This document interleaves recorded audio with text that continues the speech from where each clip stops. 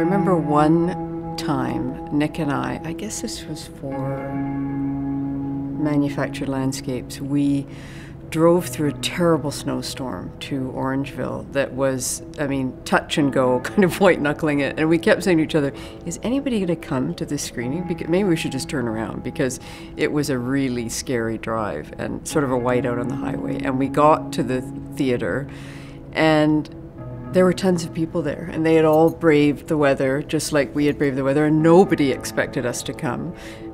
They thought that we were going to cancel, and we didn't, because we were already on the road. And it was a very intimate screening at that time, specifically because of this horrendous drive that we'd taken, and everybody had been out in the weather, so they all, were in solidarity with that. It was quite extraordinary.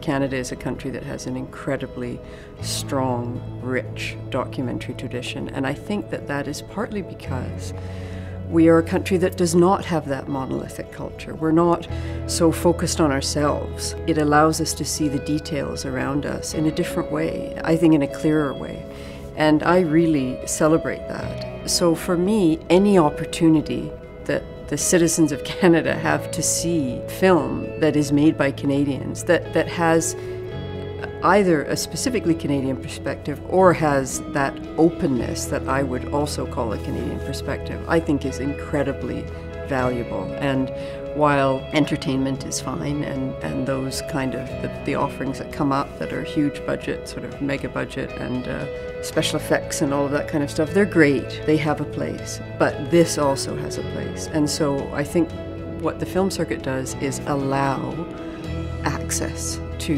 this rich tradition and collection of work that is uniquely Canadian.